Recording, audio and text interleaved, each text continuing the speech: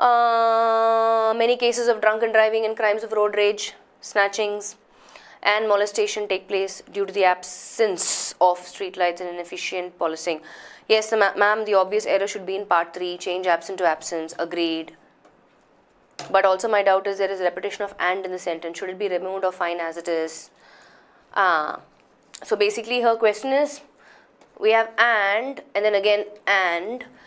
If you are looking at technically, grammatically, when you have a list, right? So the list is cases of drunken driving, crimes of road rage snatchings, and molestation, right? So these are the 3 things. So when you technically have a list, it should be comma, not comma here because that's the last one, comma, and cases of drunken driving, comma, crimes of road rage snatchings and molestation. Yeah, that would be the ideal scenario. But we do have constructions which are okayed as an acceptable this way, as in the question, many cases of drunken driving and crimes of road rage snatchings and molestation take place due to the absence of. So, for a question like this, I would suggest you stick to the most obvious error, which is part 3, right? Absence. And don't get into the mode of, in terms of punctuations.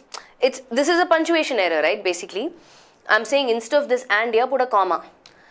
For the most part, the direction itself will sometimes say ignore errors of punctuation. So keeping that in mind, just focus on what's the most obvious error, mark that and move on. Right? If you want to get technical, yes, this is ideally how it should be, without the and in the first case. You may not know it, but this engine is claimed to have twice as powerful as the previous one. Please explain. Okay, let's explain. Okay. So yeah, there are 2 ways of looking at this. Okay, you may not know it, but this engine is claimed. You can have something, you can claim to be something, to have something. Let's look at both the contexts. Okay, I mean, if you ask me, I would say there is a possibility for this question to have, if I say the error is in part 3, okay, for example, right, part 3 error, I will say claimed to be twice as powerful as the previous one. Okay, I can also say, hey, the error can also be in part 4, where I'm saying you may not know it, but this engine is claimed to have twice the power as the previous one. Right? I can rewrite this sentence both ways. So I can say, hey, yeah, the error can be in part 3, the error can also be in part 4. Because I can rewrite this sentence both these ways. Yeah? What is this? Spot the error. Options, okay, slight variation. Okay, let's look at it. The surprise appointment of Salil Parekh as CEO and MD of Infosys signal the end of an acrimonious feud between founders of the company and its management over leadership and governance issues. Okay, so let's look at it. The surprise appointment of, so this is where the prepositional phrase starts. So for me, with the definite article being the subject, which means it's a singular subject we're talking about, right? Of Salil CEO and MD of MC. So which means this is my verb, but obviously is in the plural verb. I need to change this to singular. So it'll be signals. The surprise appointment of Salil Parekh as CEO and MD of Infosys signals the end of, this is my verb. This is my action word, verb, right? So applying subject-verb agreement, I will say signals the end of an acrimonious feud. What's a feud? Yeah, basically like a dispute, right? So we definitely know that B has an error, right? A fight between who? Between who specifically? The founders of the company and its management over leadership and governance issues, which means, kya hai? The error is also in, this falls where? I'm a little confused now. The blah blah blah, this is A, this is B, this is C. Hai na? Am I correct? So the error, I see the error is in B and C. So it should be option 3. So in option B, you change signal to signals so that it matches with the singular subject, the surprise appointment, right? Part B. Part C, you add the definite article in front of founders. Khatam. That's it. Let's move on. Founders of the company, the company's founders. Either ways it's okay. You can also put it like that, the company's founders, that's also fine. The company's founders is nothing but, you're just expanding it, right? The founders of the company. Yeah. So either ways the error is in both B and C. Yeah. Let's move on.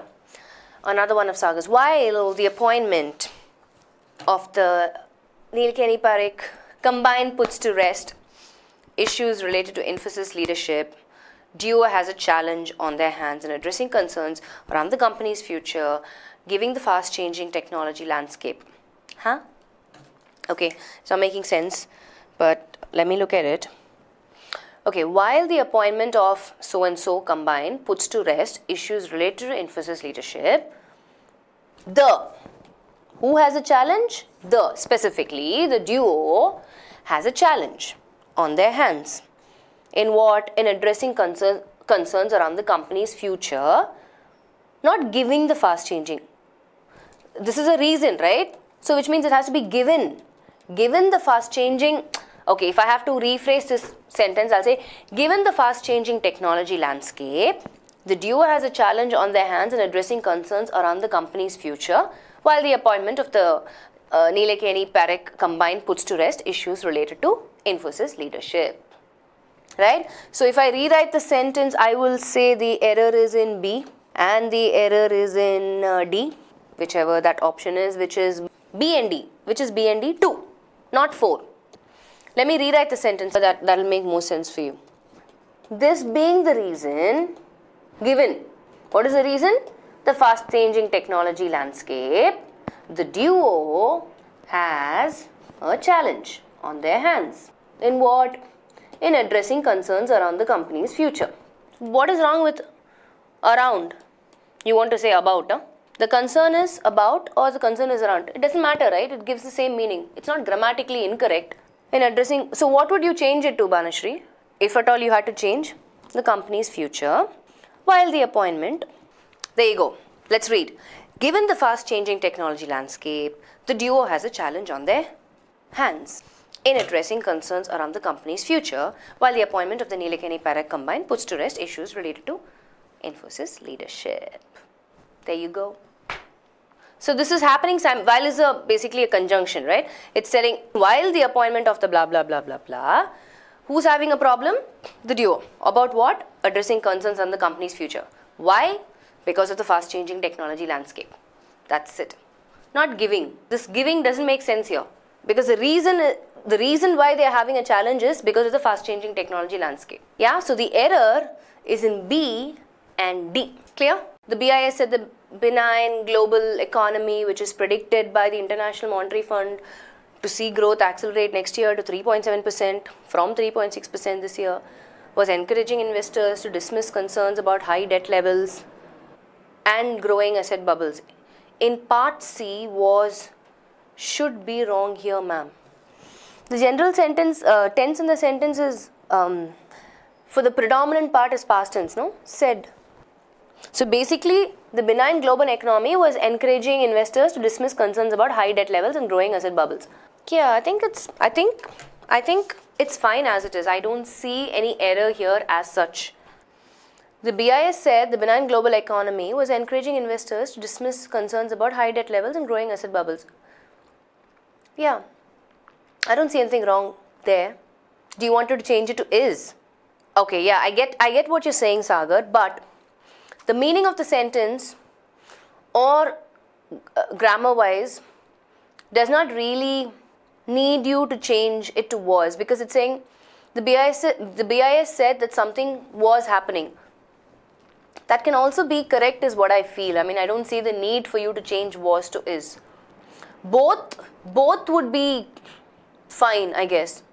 You can either say is or was depending on what tense you're suggesting. The BIS said the benign global economy, which is predicted by the International Monetary Fund to see growth accelerate